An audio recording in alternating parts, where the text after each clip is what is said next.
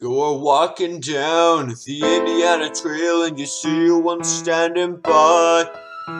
It's huge indeed, and you are scared, but there is nowhere to hide. Here in southern Indiana, all you see is corn stretching beyond the eye. While you're standing here and the hog is there, will you live or die? The hogs were introduced to the United States in the 1500th years by some explorers who wanted a source of food to breed and farm these pigs. But within their time, they escaped from their owners and bred out in the wild.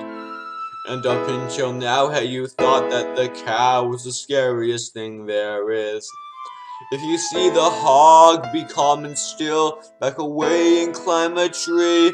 If you get attacked, you had better keep your feet up on the ground. But the better thing will be not to see it in the first place now. 'Cause if you see a group of them, you're in trouble all around. These hogs are the enemies of farmers here and wide. They will tear down natural habitats and ecosystems too. The plants of many centuries, landscaping and the lake, will go out in the bog as the feral hog comes down to tear right through. Now you might ask, what methods might we use to control these hogs in Indiana, which have come to pay their toll? Well, trapping is effective. Many people shoot for sport, and this helps them as they know, but still, the pigs do not fall short.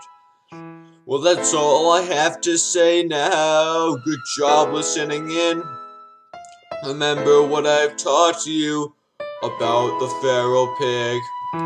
For now I'm off, and that's all I really have to say. Good luck against these hogs now, don't give it all away.